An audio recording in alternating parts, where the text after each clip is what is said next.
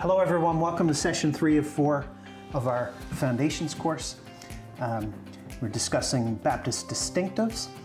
We are actually combining session 3, which is regenerate church membership, with session 4, which is covenant community.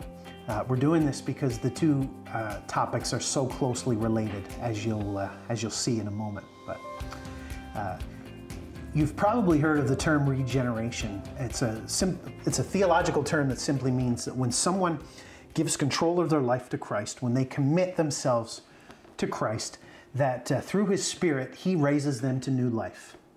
Quite literally, they are a new creation. So as believers, when we accept Christ into our lives, we are regenerated.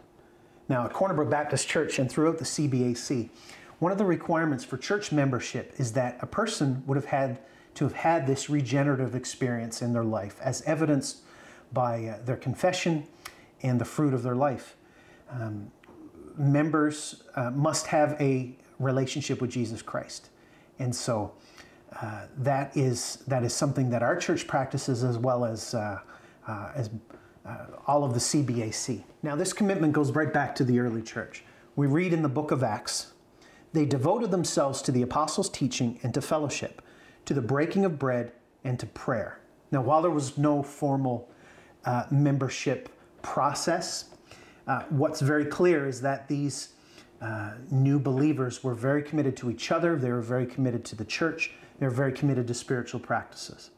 Now, throughout history, Baptists have practiced regenerate church membership. Now, you'll remember over the past couple of sessions, we've talked about how Baptists have stood up for religious liberty. And church membership, believe it or not, has a lot to do with religious liberty. I want to read right from Pastor Cal's notes here, because as he says it very well. He says that the separatists from the Church of England in the first decade of the 17th century, which became differentiated as Baptists, began as people strongly attached to the idea that membership in a local church was not an act of the state or accomplished by a rite administered to an infant. In other words, it upholds religious liberty, membership does, simply because it's an act of the will. It's a choice that you make as an adult. It's not an act of the state, and it's not a rite administered to you as an infant. That your church membership, regenerate church membership, is a choice that you make. And historically, that's been the view of Baptists. There are three reasons why membership is really important. The first one is this. Membership is important for community. It's the basis of our fellowship, that we are devoted to each other and devoted to a church. The second reason is membership is important for unity. We all have a common belief and a common commitment, which is very important for unity. And the third reason is that it's important for accountability. Now, we'll talk about that in just a few moments, but to be a member of a church means that you are accountable to more than just yourself. So what a covenant does, it focuses a community around a gathered set of beliefs and practices. But it also gives guidelines for what we can call restorative discipline.